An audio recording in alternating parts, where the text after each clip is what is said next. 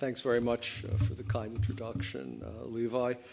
I hope as an American I'm not going to disappoint you by not having PowerPoint, but actually the older I get, the more of an aversion I develop to it, and something as august as a public address I think deserves to have an actual paper that's been written out, and in point of fact I think it's easier to follow someone provided they read with sufficient brio, which I hope I will do. So, as I said, this is not a PowerPoint presentation, but an actual paper.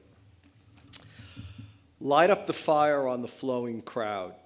Pour grenades on the crusader's head. Don't have mercy until he's broken. This was the encrypted message that a Moroccan-born ISIS operative in Italy received from his commanders in the Middle East via WhatsApp. Although the Italian authorities were able to thwart the series of attacks planned for their country, their French, Belgian, Turkish, German, Swedish, British, Spanish, and American counterparts have been tragically less successful in preventing the succession of bloody ISIS-inspired or directed incidents that have convulsed Europe and to a lesser degree the United States since 2015. Indeed, according to one compilation, ISIS to date has carried out more than 500 attacks in over 24 countries that, excluding the carnage in Syria and Iraq, have claimed the lives of more than 2,000 persons. There was a time, not so long ago, when the conventional wisdom was that ISIS's violence would somehow remain confined to the perennially volatile and bloody Levant in Iraq. That wishful thinking was swept aside on November 13, 2015, by the biggest terrorist attacks on a Western city in over a decade. With no advance warning, and in defiance of the prevailing analytical assumption that ISIS wasn't even interested in mounting external operations, and indeed lacked the capability to do so, 6 simultaneous attacks killed 130 persons and wounded nearly 400 others. Just 2 weeks earlier, the group was similarly able to perpetrate the single most significant attack against commercial aviation in over a decade. A bomb placed on a Russian charter flight exploded shortly after departing Sharm el-Sheikh, killing all 224 persons on board. The fact that ISIS again posed a salient threat to Europe's security last year for a second summer in a row should make us all very circumspect about any conception we may have of fully understanding ISIS's capabilities and intentions, much less the threat it will continue to pose following the defeats in Mosul and Raqqa and the physical destruction of its caliphate. As New York Times reporter Rukmini Callimachi presciently noted, in connection with her recent revealing account of ISIS's governance of its caliphate, through an effective combination of brutality and bureaucracy, we have a long history of underestimating groups like ISIS, she wrote. If history is a guide, we should expect that the organization will both rebound and metastasize. We're not fighting a bunch of guys in a cave.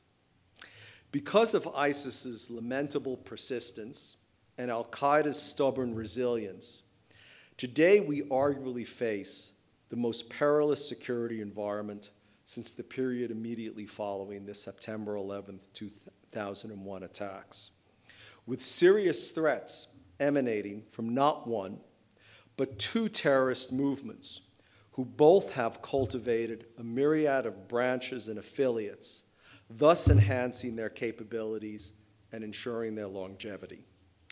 Meanwhile, as U.S. Secretary of Defense James Mattis announced this past January, great power competition, not terrorism, is now the focus of U.S. national security, thus ensuring that America, at least, will henceforth have to do more with fewer resources to effectively counter the threats that both ISIS and al-Qaeda continue to pose. ISIS, alas, is here to stay, at least for the foreseeable future. Some 2 years before the 2015 Paris attacks, ISIS had built an external operations network in Europe that mostly escaped notice.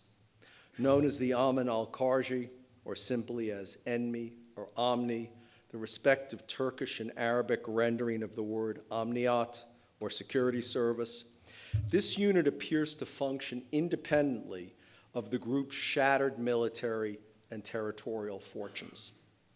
For instance, US intelligence and defense officials have publicly stated their belief that as of August 2016, ISIS had already sent hundreds of operatives into the European Union, with hundreds more having been dispatched to Turkey.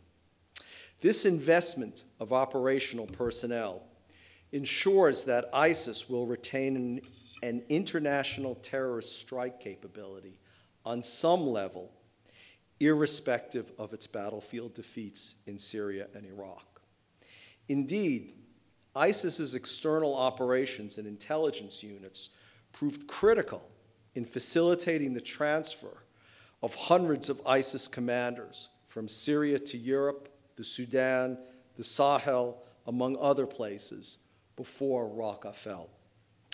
Already in September 2016, ISIS's leader, Abu Bakr al-Baghdadi, had instructed potential foreign fighters who were unable to travel to the caliphate to instead emigrate to other vilayets where ISIS branches are located. This suggests that these other branches will develop their own external operations capabilities independent of the parent organization and themselves present future threats, much as al-Qaeda's franchises have over the past decade in Yemen, North Africa, and South Asia, among other places. The involvement of ISIS's Libyan branch in last May's horrific bombing of a Manchester concert venue points to the realization of al-Baghdadi's diktat. According to the US National Counterterrorism Center, ISIS has established at least 18 such branches throughout the world, most recently in the Philippines, Afghanistan, and reportedly even in Indonesia. Moreover, in addition to the presumed sleeper cells that ISIS has seeded throughout Europe, there is the further problem of at least some of the estimated 7,000 European foreign fighters returning home. They are only a fraction of the nearly 4,000 persons from more than 120 different countries throughout the world who trained in Syria and Iraq. What this means is in little more than 4 years, ISIS's international cadre surpassed even the most liberal estimates of the number of foreign fighters that the US intelligence community believes journeyed to Afghanistan during the 1980s and 1990s in order to join al-Qaeda.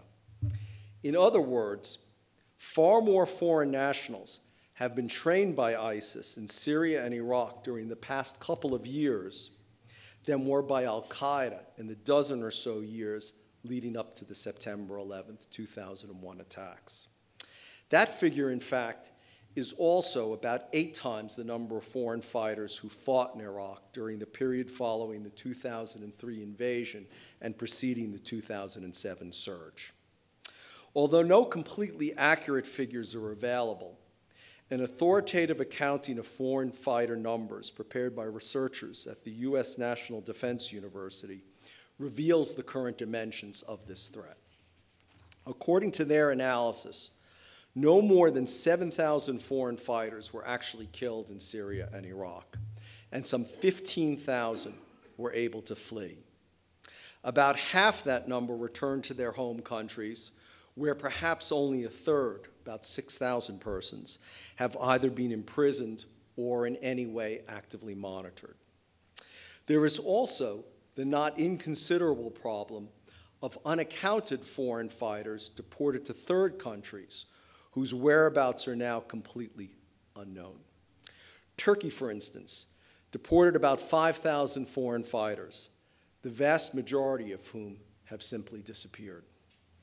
The challenges that Britain faces with its own foreign fighter cadre illustrates this ongoing threat. About 400 of the 800 Britons who left to join ISIS in the Levant in Iraq have returned. Of that number, fewer than a quarter have been imprisoned. Meanwhile, the UK has canceled or revoked the passports of 150 persons whose whereabouts remain unknown, while Turkey reports that it has deported at least 100 British citizens to third countries, whose movements remain similarly opaque. The result is a disturbingly hard core of foreign fighters whose movements are completely unaccounted for. The recent trial in Denmark of a former foreign fighter who is alleged to have ties to the ISIS cell responsible for the May 2017 Manchester attack underscores the challenges that security and intelligence services and law enforcement agencies face in tracking these individuals. This person is of Somali heritage. He lived in Britain, held a Finnish passport, went off to fight with ISIS in Syria, but then was arrested in Denmark on terrorism-related charges. And unlike the comparatively narrow geographical demographics of prior al-Qaeda recruits, ISIS's foreign fighters cadre includes hitherto unrepresented nationalities, such as hundreds of Latin Americans, along with citizens from Mali, Benin, Bangladesh, and the small Caribbean island state of Trinidad and Tobago, among other atypical jihadi recruiting grounds. Meanwhile, the danger from so-called lone wolf attacks also remains. The late ISIS commander Abu Muhammad al-Adnani's famous September 2014 summons to battle has hitherto proven far more compelling than al-Qaeda's long-standing efforts similarly to animate, motivate, and inspire individuals to engage in violence in support of its aims. Exactly 16 years ago, for example, al-Qaeda's current leader and then number 2, Ayman al-Zawahiri, issued a similar call in his treatise titled Knights Under the Prophet's Banner. Published in a London-based Arabic-language newspaper, it explains, and I'm quoting, "Tracking down Americans and the Jews is not impossible. Killing them with a single bullet, a stab, or a device made up of a popular mix of explosives, or hitting them with an iron rod is not impossible. Burning down their property with Molotov cocktails is not difficult. With the available means," he concluded, "small groups could prove to be a frightening horror for the Americans and for the Jews." But al-Zawahiri was using an anachronistic media platform that was in the process of being rendered irrelevant by more immediate and pervasive 21st century technology. And his print message in an obscure newspaper consequently was seen by few and ignored by most.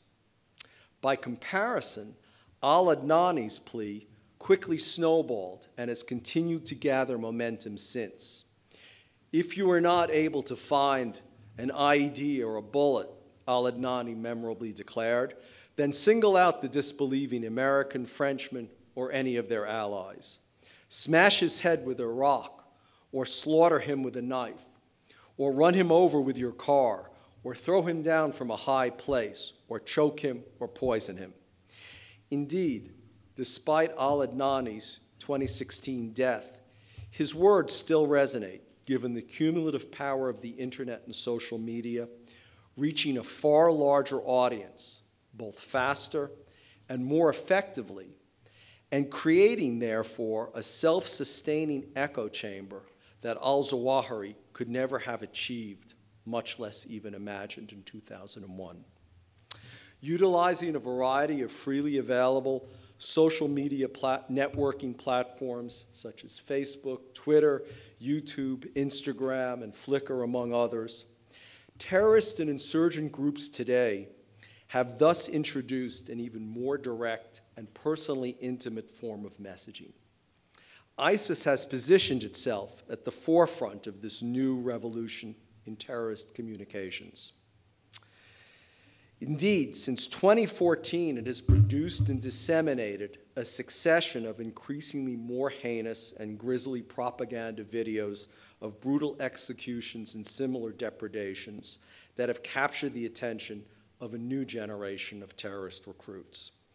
These videos and their unrestrained exaltation of violence have attracted many more viewers than Osama bin Laden and Ayman al-Zawahiri's comparatively priggish presentations recanting complex theological treatises or imparting didactic philosophical and historical lectures.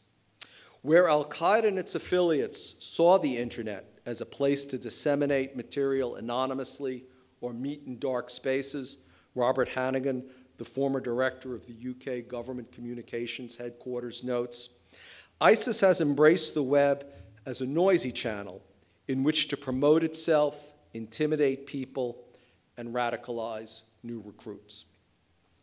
ISIS has thus been remarkably effective in its use of these social media to speak to a global audience, thereby completely bypassing and thwarting the traditional media from misinterpreting or otherwise distorting its core message. A common ISIS propaganda mantra, accordingly, is don't hear about us, hear from us. These social media platforms facilitate both ubiquitous and real-time communication between like-minded radicals with would-be recruits and potential benefactors, the phenomena known as narrowcasting. Also called niche marketing or target marketing, Gabi Weiman, the renowned Israeli terrorist communications expert, explains, narrowcasting aims media messages at specific segments of the public, defined by characteristics such as values, preferences, demographic attributes, or location. Ease, interactivity, networking, reach, frequency, usability, stability, immediacy, publicity, and permanence are among the benefits to terrorist groups like ISIS, who have nimbly adapted these technologies for their nefarious purposes. I don't think it is far-fetched to say, an unnamed American intelligence official commented in a May 26 article detailing ISIS's mastery of digital media and technology, that the internet is a major reason why ISIS is so successful and so worrying. ISIS's foreign fighters in Syria and Iraq, for instance, individually amass thousands of followers on platforms such as Twitter, Facebook, Instagram, and YouTube. They communicated with their audiences often on a daily basis, and sometimes multiple times each day, providing firsthand, immediate accounts of heroic battles and more mundane daily activities, making jihad accessible and comprehensible on a uniquely intimate and personal basis. These fighters effectively invited, motivated, animate, and essentially summoned their digital media followers and friends and other online contacts to come to Syria and Iraq and partake of the holy war against the apostate regimes of Bashar al-Assad and Haider al-Abadi.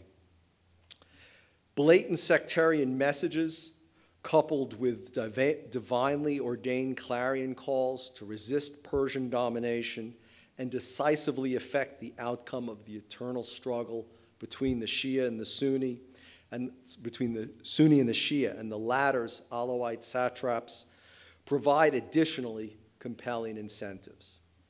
Indeed, a 2014 ISIS recruitment video circulated via social media featured heavily armed militants with distinctive British and Australian accents, trumpeting the virtues of jihad and the ineluctable religious imperative of joining the caravan of martyrs. Through these voices, the group has been able to tailor its messages to specific audiences back in these fighters' own neighborhoods, schools, clubs, community centers, and places of worship. Whereas the older versions of terrorist websites effectively were waiting for visitors to arrive, Weiman argues, A social networking approach allows terrorists to reach their target audience and virtually knock on their doors. ISIS's unbridled visual depictions of particularly gruesome executions and other wanton acts of violence continue to galvanize the attention of this select audience and beseech them to join ISIS's struggle. A new generation of celebrity fighters, accordingly, has been created to facilitate this process. Ultraviolence, as Jessica Sturt and J.M. Berger termed this phenomenon, sold well with the target demographic of foreign fighters, angry, maladjusted young men whose blood stirred at images of grisly beheadings and the crucifixion of so-called apostates. Other types of appeals, utilizing more traditional messages intended for more mainline religious audiences, are also used by ISIS to target this entirely different demographic.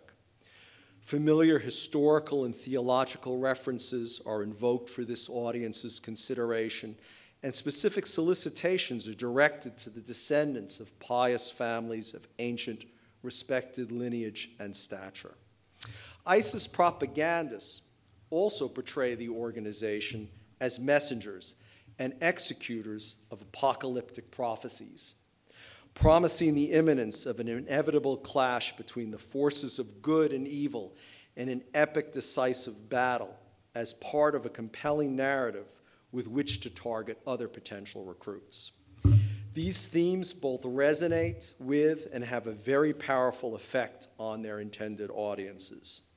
According to the American scholar Will McCants, ISIS's eschatological arguments have infused the group with newfound momentum, producing an inrush of foreign fighters to Syria, or I should say, infused the group with newfound momentum, having produced an inrush of foreign fighters to Syria, many of them seeking a role in the end-of-time drama. For terrorists today, the advantages of these new social media are thus as profound as they are manifold. It is therefore also not surprising to find that all of al-Qaeda's most important affiliates or allies, al-Shabaab, Ansar al-Sharia, the Abdullah Azzam brigades, al-Qaeda in the Islamic Maghreb, al-Qaeda in the Arabian Peninsula, the former Jabhat al-Nusra, and the Afghan Taliban have their own Twitter accounts or had their own Twitter accounts on which they regularly tweet or tweeted. In fact, during its lethal assault on Nairobi, Kenya's Westgate Shopping Center in September 2013, al-Qaeda's Somali branch, al-Shabaab, provided live, ongoing commentary of the attack via Twitter. In this respect, it should be noted that while ISIS has dominated the headlines and preoccupied national security officials for the past 4 years, al-Qaeda has meanwhile been quietly rebuilding. Its announcement last summer of yet another affiliate, this one dedicated to the liberation of Kashmir, coupled with the resurrection of its presence in Afghanistan and the solidification of its influence in Syria, Yemen, and Somalia, underscores the resiliency and continued vitality of this protean terrorist organization. Although al-Qaeda's rebuilding and reorganization predates the Arab Spring, it is undeniable that the upheaval and instability which followed both hastened and abetted the movement's resurgence. At the time, an unbridled optimism held that the transformative social, political, and economic developments which had swept across North Africa and the Middle East had achieved what decades of terrorism had manifestly failed to deliver, supposedly marginalizing groups like al-Qaeda forever. Social media and civil protest seemed at the time to have rendered terrorism an irrelevant anachronism in a region where it was believed the longing for democracy and economic reform had decisively trumped repression and violence. In the March 2011 issue of Inspire magazine, al-Qaeda's titular propagandist-in-chief, Anwar al-Awlaki, cogently demolished each of those arguments.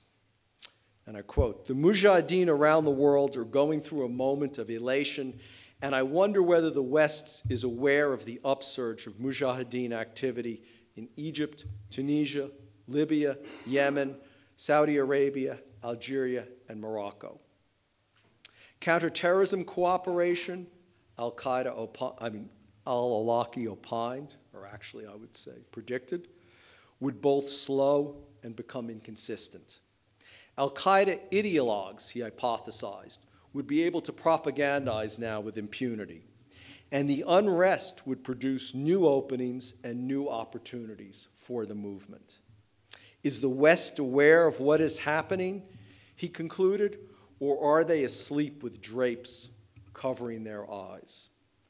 The successive killings in 2011 and 2012 of Osama bin Laden, al-Awlaki himself, and Abu Yahya al-Libi lent new weight to the optimists predicting that al-Qaeda was a spent force, an irrelevant anachronism in a changed region. But in retrospect, al-Awlaki was proven posthumously correct. Al-Qaeda, just as he foretold, was among the regional players who benefited most from the Arab Spring's tumult. The thousands of hardened al-Qaeda prisoners freed from Egyptian jails, who fled to Libya, Turkey, Syria, Yemen, and other locales, endowed the movement at an opportune moment with combat expertise, leadership skills, and foot soldiers. While the military coup that subsequently toppled the democratically elected President Mohamed Morsi greatly enhanced al-Qaeda's credibility and appeal, validating Ayman al-Zawahiri's repeated admonitions about having any faith in the West and believing in the sanctity of democratic processes. The civil unrest in Syria that rapidly gave way to outright civil war also breathed new life into the movement's efforts to appear relevant and reinsert itself into the region's politics. Within weeks of bin Laden's killing, al-Zawahiri had publicly affirmed al-Qaeda's support for the uprising in Syria, as well as in Yemen and Libya. Indeed, one of his first official acts as the new al-Qaeda emir was to order a Syrian veteran of the Iraqi insurgency named Abu Muhammad al-Julani to return home and establish the al-Qaeda franchise that would eventually become Jabhat al-Nusra.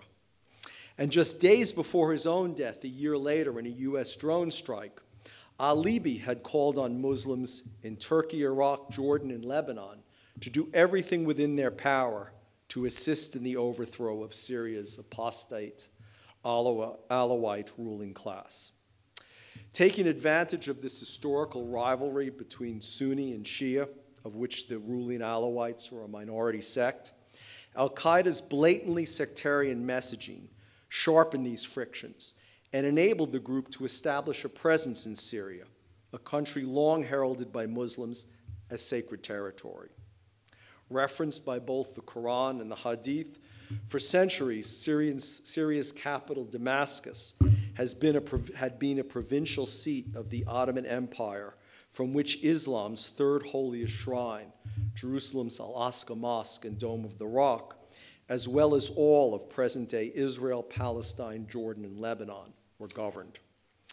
Al-Qaeda's chosen instrument in Syria was Jabhat al-Nusra, the product of a joint initiative with its Iraqi branch, which at the time called itself the Islamic State of Iraq, or ISI. But as al-Nusra grew in both strength and impact, in 2013, Abu Bakr al-Baghdadi, ISI's leader, announced the forcible amalgamation of al-Nusra into a new organization to be known as the Islamic State of Iraq and Syria, ISIS. Al-Julani rejected the unilateral merger and appealed to al-Zawahiri for its reversal. The conflict intensified as al-Zawahiri's mediation efforts foundered, eventually prompting him to formally expel ISIS from the al-Qaeda network.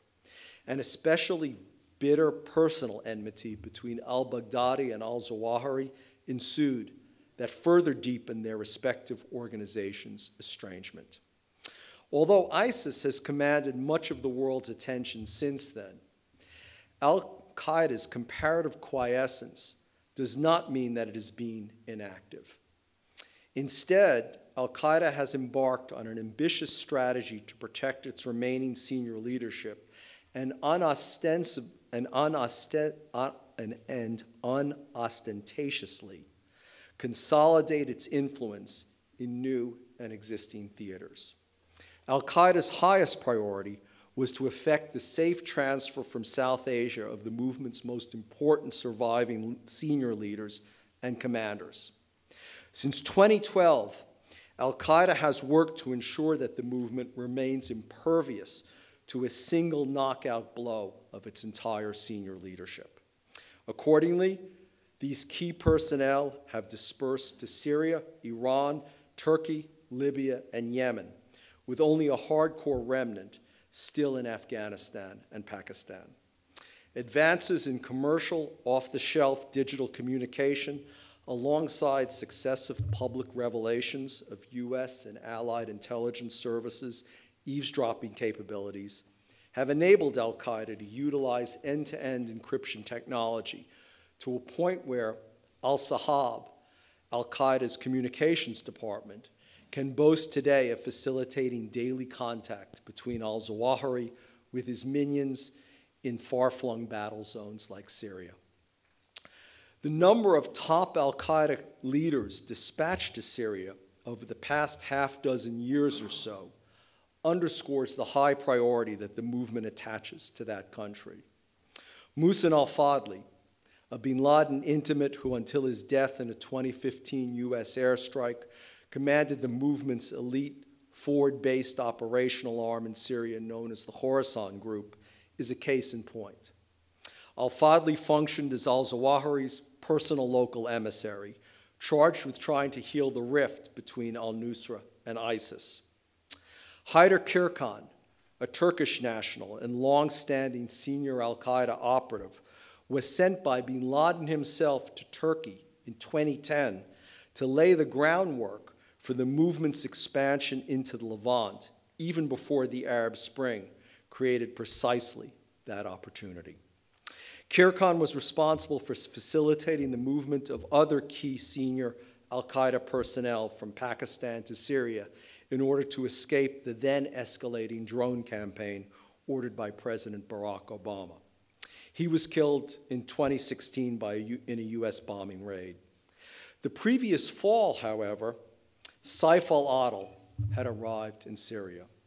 A Zelig-like figure and former Egyptian army commando whose terrorism pedigree dates to the assassination plots against President Anwar Sadat of the late 1970s and early 1980s, through the 1998 bombings of the U.S. embassies in Kenya and Tanzania, to al-Qaeda's post-9/11 terrorist campaigns in Saudi Arabia, al-Adil is arguably the movement's most experienced and battle-hardened commander. Among his previous assignments was as tutor and mentor to bin Laden's presumptive heir apparent, his son Hamza, after both had fled to Iran following the US-led invasion of Afghanistan in October 2001. Indeed, with this resilient senior command structure in place, al-Qaeda is well positioned to exploit ISIS's weakening military position and territorial losses across the region, and once again claim its preeminent position at the vanguard of the violent Salafi jihadi struggle. ISIS, in any event, can no longer compete with al-Qaeda in terms of influence, reach, manpower, and cohesion. In only two domains is ISIS currently stronger than its rival: the name recognition and power of its brand, coupled with ISIS's presumed ability to mount spectacular terrorist strikes in Europe as a result of its deployment of its external operations capability there. But the latter, it should be noted, is a product of al-Zawahiri's strategic decision to prohibit external operations in the West so that al-Qaeda's own rebuilding can continue apace. The handful of aberrations to this policy, such as the 2015 Charlie Hebdo attacks in Paris and the 2017 St. Petersburg metro bombing in Russia, provide compelling evidence that al-Qaeda's own external operations capabilities have not completely atrophied and can be reanimated when the timing is deemed propitious. AQAP's undiminished capacity to engage in international terrorism, especially targeting commercial aviation, was cited in a detailed New York Times report last December.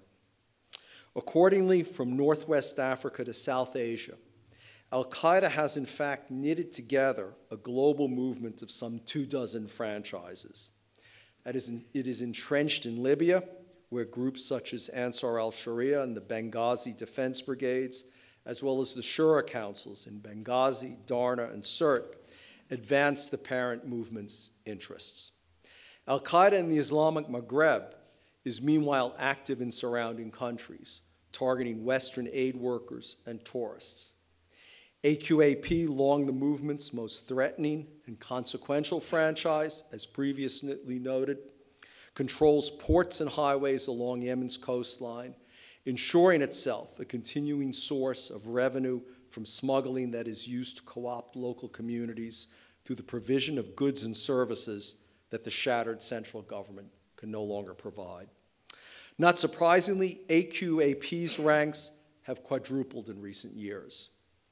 Al-Shabaab in Somalia has similarly expanded and regained lost momentum as it has beaten back attempts by ISIS to challenge al-Qaeda's dominant position in East Africa. Together with its Taliban allies in Afghanistan, al-Qaeda has reestablished a presence in nearly half of that country's territory. The movement has made new inroads in Bangladesh, in addition to its aforementioned new franchise dedicated to the liberation of Kashmir. In all, al-Qaeda can now boast of at least 30,000 men under arms, with approximately 10 to 20,000 fighters in Syria, albeit arrayed in several factions, often riven with deeply personal rivalries, 7,000 to 9,000 in Somalia, 5,000 in Libya, 4,000 in Yemen, a similar number dispersed throughout other countries across the Maghreb and Sahel, and about 1,000 in South Asia, according to a variety of authoritative sources. Al-Qaeda's success in resurrecting its global network is the result of three key strategic decisions taken by al-Zawahiri. The first was strengthening the movement's decentralized franchise approach that has ensured al-Qaeda's survival since the dark days following the commencement of the US-led war on terrorism. Over the years, the leaders and deputies of al-Qaeda's far-flung franchises have been effectively co-opted and integrated into the movement's deliberative processes. Today, al-Qaeda is truly global, having effectively melded local concerns into an all-encompassing, worldwide grand strategy that flattens any meaningful global local differences. The same commercial advances in encryption software that enable al-Zawahiri's communications with al-Qaeda's Syrian operatives also permit the efficacious exchange of information and issuing of orders throughout the entire al-Qaeda network. The second key decision was the order given by al-Zawahiri in 2013 to avoid mass casualty operations, especially those that might kill Muslim civilians. At a time when ISIS was running rampant, with one atrocity following another, all staged for maximum effect on social media, the al-Qaeda leaders' move was a brilliant strategic gambit. Al-Qaeda, accordingly, has been able to present itself paradoxically as quote-unquote moderate extremists, an ostensibly more palatable rival to ISIS. The fact that al-Qaeda is just as ambitious but more patient and calculating than ISIS is thus lost to many who not only actively support and assist it, but seek to partner with what they perversely regard as a more acceptable and reasonable alternative to ISIS. This development reflects al-Zawahiri's third strategic decision of letting ISIS take all the heat and absorb all the blows from the coalition arrayed against it, while al-Qaeda unobtrusively rebuilds its military strength and basks in its newfound cachet as moderates in contrast to the unrestrained ISIS. Anyone inclined to be taken in by this ruse would do well to heed the admonition of Theo Podnos, the former Peter Theo Curtis, the American journalist who spent 2 years in Syria as a Nusra Front hostage.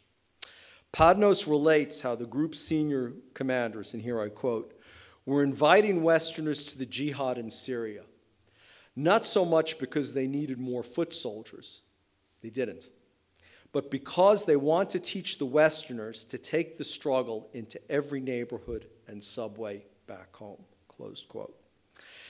A parallel arguably thus exists with the so-called phony war in Western Europe between September 1939 and May 1940, when there was a strange lull in serious fighting following the German invasion of Poland and the British and French declarations of war against Germany. Prime Minister Neville Chamberlain visited British forces arrayed along the Franco-Belgian border that Christmas. "I don't think the Germans have any intention of attacking. Do you?" he asked Lieutenant General Bernard Law Montgomery, the commander of an infantry division defending the front. Montgomery, the future hero of El Alamein, brusquely replied that the Germans would attack when it suited them. It is a point worth keeping in mind as al-Qaeda busily rebuilds and marshals its forces to continue the war it declared now 22 years ago. Finally, looking to the immediate future, ISIS's continuing setbacks and serial weakening arguably create the conditions where some reconciliation with al-Qaeda might yet still be effected.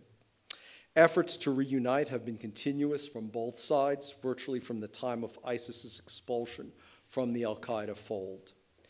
Regardless how it might occur, any kind of reconciliation between ISIS and al-Qaeda or reamalgamation would profoundly change the current conflict and result in a significantly escalated threat of foreign fighter terrorist operations in the West. Mercifully, I'll now move to conclude. The US-led war on terrorism has now lasted longer than both world wars. It has surpassed America's prolonged military intervention in Indochina during the 1960s and 1970s, in which the Australian military also fought. And just like the Viet Cong guerrillas and People's Army of Vietnam main force units half a century ago, our Salafi jihadi enemies have today locked the West into another enervating war of attrition, the preferred strategy of terrorists and guerrillas from time immemorial. They seek to undermine national political will, corrode internal popular support, and demoralize us and our alliance partners through a prolonged, spasmodically intensifying, and increasingly diffuse campaign of terrorism and violence. Most dangerously, they pursue a deliberate strategy of provocation, seeking to push our liberal democracies to embrace increasingly illiberal security solutions that compromise fundamental civil liberties, demonize immigrants, threaten our core values, and thus validate the terrorist self-fulfilling clash of civilizations narrative. In his last publicly addressed videotaped statement, bin Laden revealed precisely this strategy on the eve of the 2004 US presidential elections. "So we are continuing this policy in bleeding America to the point of bankruptcy," he declared. "Allah willing, and nothing is too great for Allah. This is in addition to our having experience in using guerrilla warfare and the war of attrition to fight tyrannical superpowers as we, alongside the Mujahideen, bled Russia for 10 years until it went bankrupt and was forced to withdraw in defeat." Decisively breaking this stasis and emerging from this war of attrition must therefore be among the international counterterrorism coalition's highest priorities.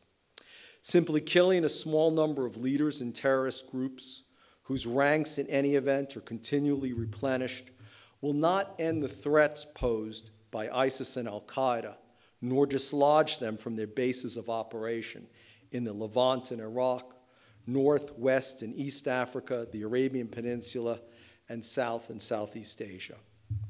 The slow and fractured process of training indigenous government security forces in those regions will not do so either. The inadequacy of these training activities and efforts to build partner capacity are evidenced by the mostly unimpeded escalation of terrorist activities in all those places. Whether in Afghanistan, Iraq, Libya, Mali, Niger, Nigeria, Somalia, or Yemen, efforts to build partner capacity have foundered. In each, Islamist terrorist numbers grew faster than we have been able to train indigenous security forces effectively.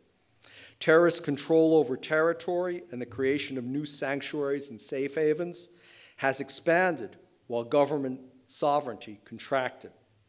And the terrorists' operational effectiveness has appreciably outpaced that of their government opponents. Elements of al-Qaeda and remnants of ISIS arguably are now superior in tactics, firepower, and discipline compared with some of the conventional military forces and regional coalitions arrayed against them.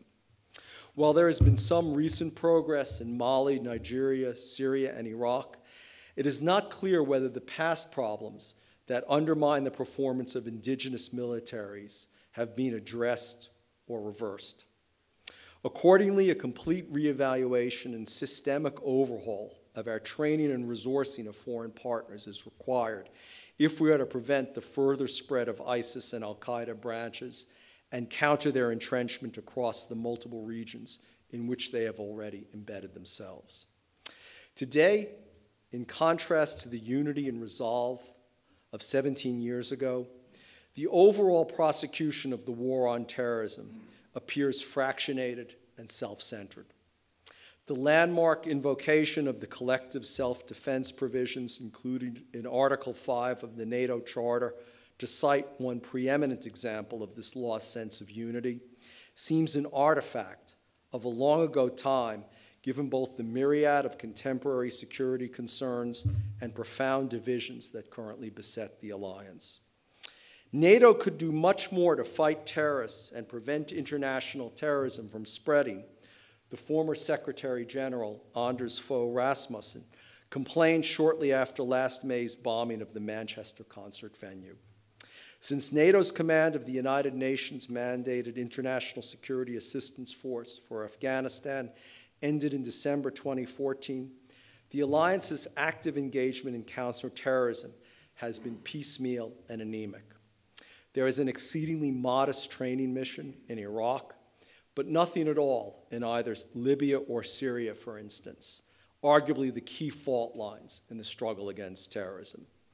The intermittent dispatch of mobile training teams to Egypt, Jordan, Mauritania, Morocco, and Tunisia during 2016, for example, and the aerial surveillance provided by member state AWACS in support of anti-ISIS coalition operations in the Levant and Iraq encapsulates basically the extent of NATO's recent major counterterrorism operations. The creation in December 2016 of the post of Assistant Secretary General for Intelligence and Security at NATO headquarters was a welcome and very important step forward, however belated. But with a staff of fewer than 50 persons and a remit that embraces a wide array of conventional and unconventional challenges facing the alliance, including Russia, North Korea, and intended proliferation and cyber threats, this new office's impact on the alliance's counterterrorism mission is necessarily limited and insufficient. The long-standing complaint that only 5 of the 28 NATO member states spend the required 2% of their GDP on defense, coupled with France and Germany's resistance to any expansion of NATO's counterterrorism mandate beyond the current status quo, has severely limited the alliance's role in countering one of the preeminent contemporary threats to the alliance's collective and individual security. Instead, individual member states pursue tactics and policies designed to manage internal security problems, defend their own borders, and narrowly to protect their own citizens.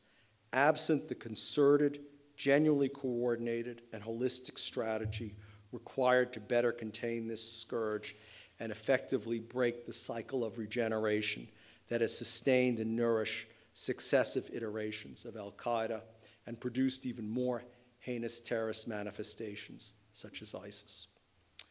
40 years ago, last month, public television stations across the United States broadcast a special 2-hour documentary featuring 16 international experts titled Terrorism, The World at Bay. The previous week, terrorists had struck in Israel, the Netherlands, and Italy in what then was an unprecedented show of force. The separate and uncoordinated attacks occurring in rapid succession had generated worldwide fear and alarm, as few prior incidents had. We can expect more terrorism, the host of the documentary, Jim Ho concluded. And we must react, he said, sometimes with bold action, other times with prudent concession. We must cooperate and plan as terrorists do, and change our responses as they change their techniques. And where there are legitimate grievances, we must work to eliminate them. At all times, we must exercise caution and cunning, not bravado.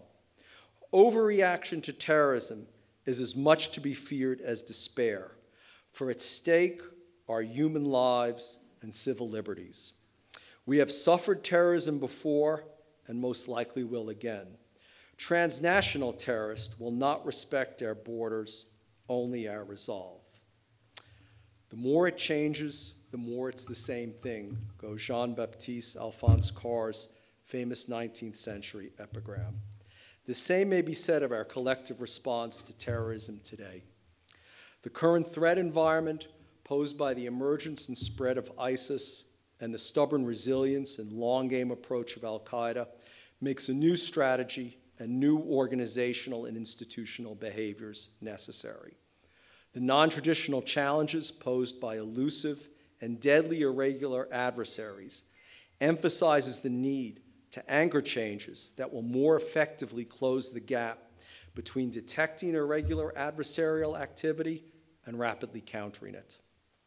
The effectiveness of this strategy will be based on our capacity to think like a networked enemy and anticipation of how that enemy may react in a variety of situations aided by different resources.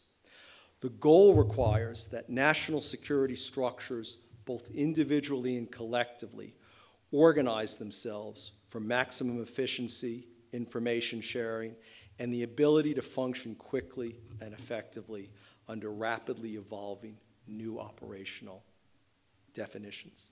Thank you very much.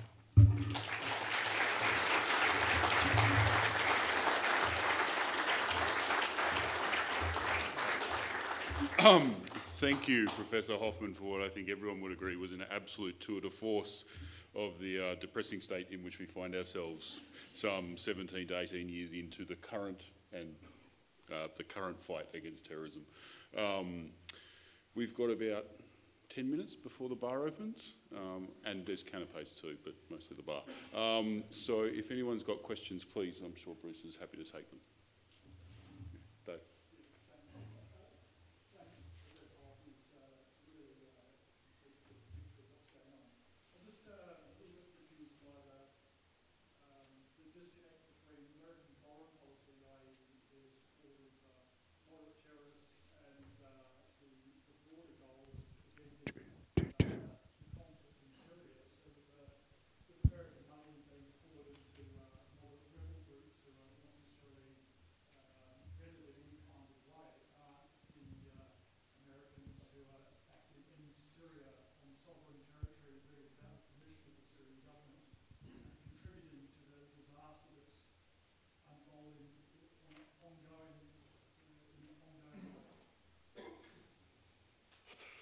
Well, it certainly hasn't stabilized this situation, but I would step back and say the main problem is that the U.S. has no overall counterterrorism strategy.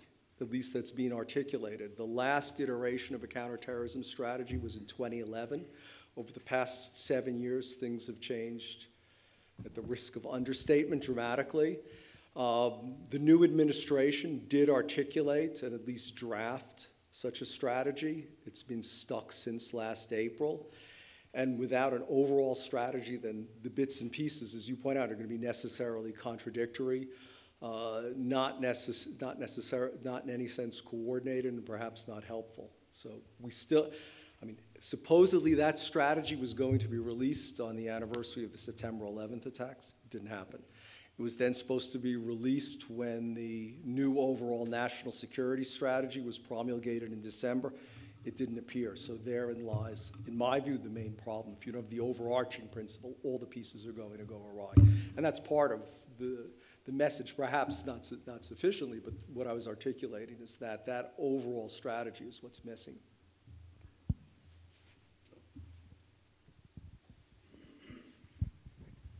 Bruce, John Blackson from the ANU. Thanks for an excellent presentation. I'm just wondering your thoughts, you know, here in Australia, we look at the challenges we face and it looks a bit different from in the US.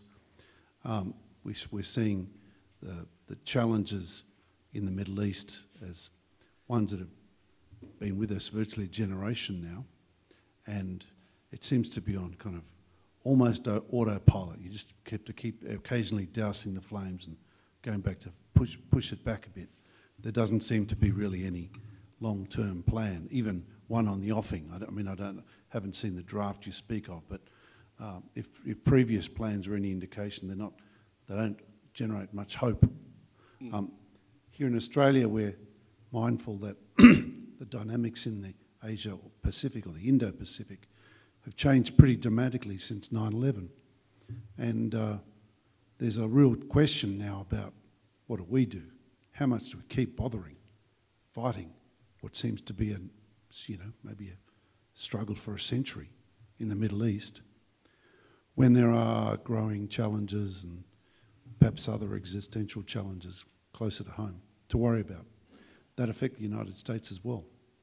And to just double up on the question, are we spending our treasure in the Middle East on a target that arguably the neighbours should be dealing with more, that the people who have to live with it, the wealthy Saudi Arabians, the Iranians, the Turks, who live there, are we not trying to do it for them and generating a problem for ourselves closer to home and giving too much leeway and too much space for others to claim ground elsewhere? Thanks. Well, I mean, that was, of course, part of the strategy that the Obama administration also embraced. And it was to build up indigenous capacity. It just hasn't worked. And I think the problem with terrorism today, I mean, Al-Qaeda pursuing this global phenomena means that threats, unfortunately, no longer remain geographically constrained. And the problem, of course, is that, terrorism, unfortunately, in the post-9/11 era, has the capacity to immediately catapult a terrorist group into prominence through a successful terrorist attack, particularly if it's spectacular. And unfortunately, the definition of a spectacular has changed since even 9/11. It doesn't have to be that grand. Attack on mass transit or the attack such as was prevented last summer that involved Australia is a case in point. And then the political price that's paid and the overreaction to that incident creates almost a worse dynamic. My point is that because these threats aren't constrained, we have to be better at addressing them and be better at avoiding exactly what I would argue is the terrorist strategy, not only of attrition but of provocation, and of dealing with the threat of Al-Qaeda particularly, when it is in this rebuilding period of quiescence, rather than, as is too often happened in the past, is that we respond, in many cases, exactly as the terrorists want, with an overreaction that does inflame and does worsen the situation. So this is why I think a longer-term strategy and a more holistic one is absolutely essential. I have to say, whether surprisingly or not, that draft strategy I thought was amongst the finest that I had seen produced since 9/11. It was leaked to, and you can Google it and find, Reuters reported it last April, and it was a very, I think, coherent and logical strategy. Probably one of the reasons it hasn't actually been released is it lacked a lot of the rhetoric that one would have thought might have been in it. It was a very sober document, but looked at this as part of an ongoing struggle and addressed the issue of how do we actually, together, not with the United States doing everything, but break this cycle of recruitment and regeneration that has sustained the terrorist movements and finally bring the struggle to an end before it undermines our own societies. As I said, the author of it or the person responsible for it was Chris Costa, who left the National Security Council and retired from government service last January. I saw him at a conference a couple of weeks ago and asked him, and he said it's still lost.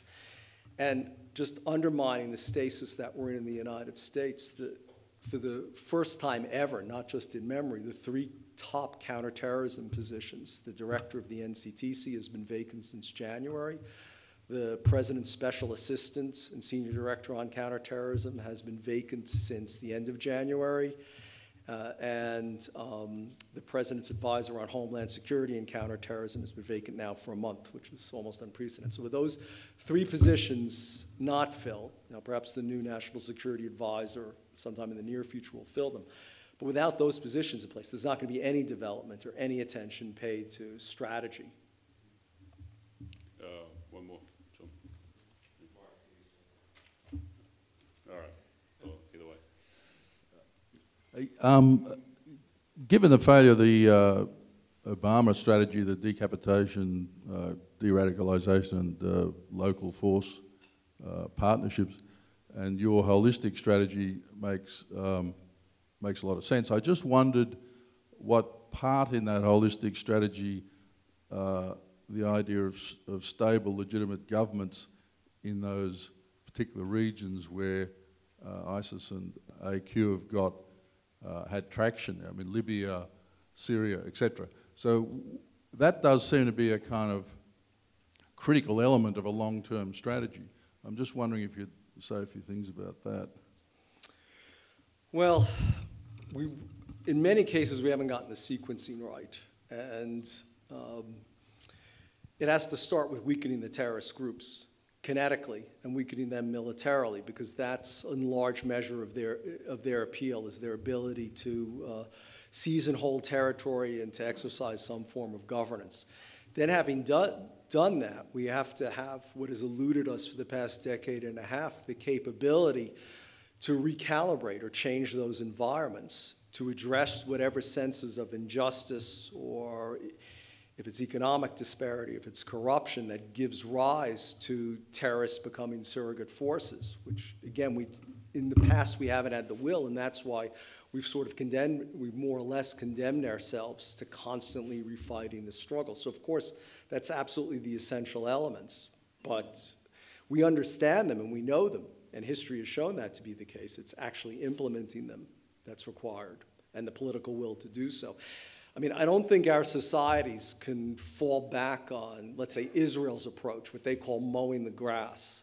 I mean, firstly, if you read, I think one of the great books, that's one of the greatest books, I have to say, too, that's been written about terrorism and counterterrorism, Ronan Bergman's Rise Up and Kill First, about Israel's policy of targeted assassinations. It underscores 2 points. Firstly, the damage that's done to societies by a purely tactical response to terrorism that's fought ad infinitum without any end in sight. And also, I think, strategies that rely narrowly on only one arm of the counterterrorist arsenal, let's say decapitation, but don't consider the elements, the non-kinetic elements that you're talking about. Israel may be able to, its 70 years in existence, afford that existence. I don't think our liberal democracies can, especially given the polarization that we see and the exhaustion and enervation. And that's why I think there has to be a better strategy, and it has to be embraced not just by one country, but across the board. And certainly the non-kinetic element you talk about is absolutely critical. But I think in years past, we got so tired of just using military force that we thought non-kinetics alone would suffice, along with some drone attacks that eliminated the top leaders in some special operations raids. And that, I think, has proven to be an illusion. I mean, there's not just a military solution to terrorism, but it's not completely a police problem or a non-kinetic problem. But the key is, I think, getting the sequencing right and then having the determination and the persistence to actually achieve the changes to ensure that the terrorists aren't able to resurface and to take advantage of discontent to once again marshal their forces and then reverse all the progress that's being made. To me, one of the biggest tragedies, apart from the immense, or in addition to, I should say, the immense loss of life and lives that have been ruined and shattered, and the expenditure, has just been the hope of finally reversing the tide of terrorism that is constantly dashed. And we see that the victims of these attacks, aren't necessarily, or aren't in fact in the West, but are the inhabitants of these countries in many cases, Muslims and others who are condemned to these repeated cycles of violence that have to be broken. We might wrap it up there because I'm cognizant that Bruce has been going since 9 a.m. this morning. If you've got more questions, Bruce will be around at the bar, so please thank him again. Thank you.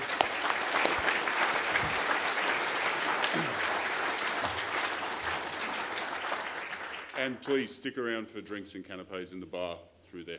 Thank you.